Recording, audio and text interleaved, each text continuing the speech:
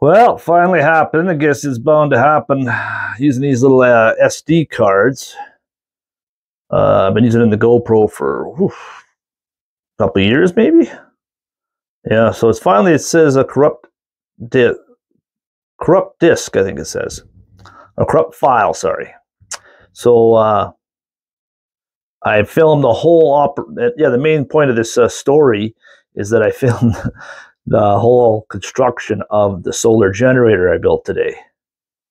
But I'll just go give you a run through of it, all the parts and what I did, and hopefully that'll be somewhat enjoyable.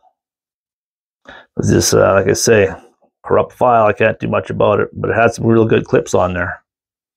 Oh well. Okay, but we'll get over and I'll show you the generator and what's it's all about. Okay, what I did was I had this old green box. I actually had quite a few from when I moved from Alberta.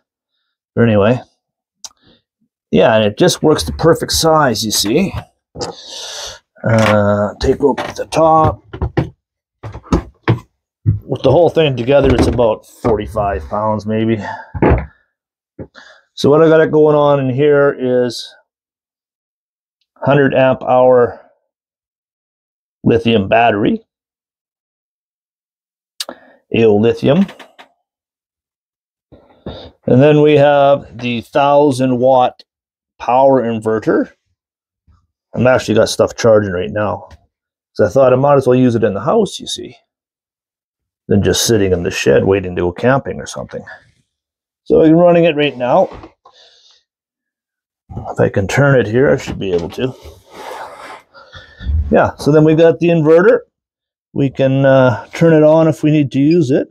You don't even need to use it right now because it's got 2 USB ports on the charge controller. But if I do or need the 120, I can just flip her on and away we go. So that's that.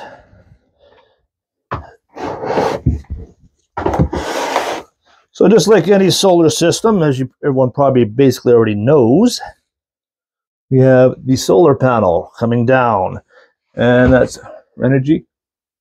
I think it's a 30 watt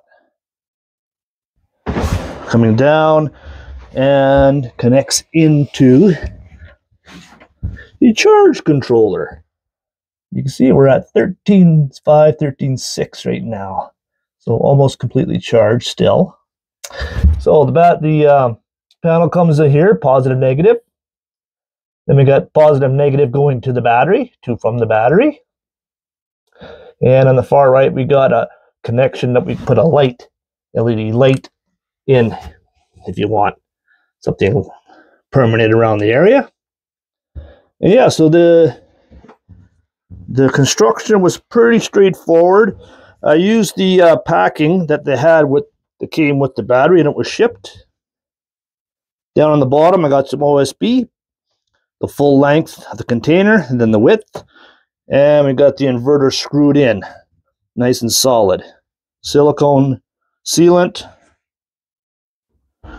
Not that I'll leave it out in the rain, but in case there's bad weather when you're camping, it'll give you some help.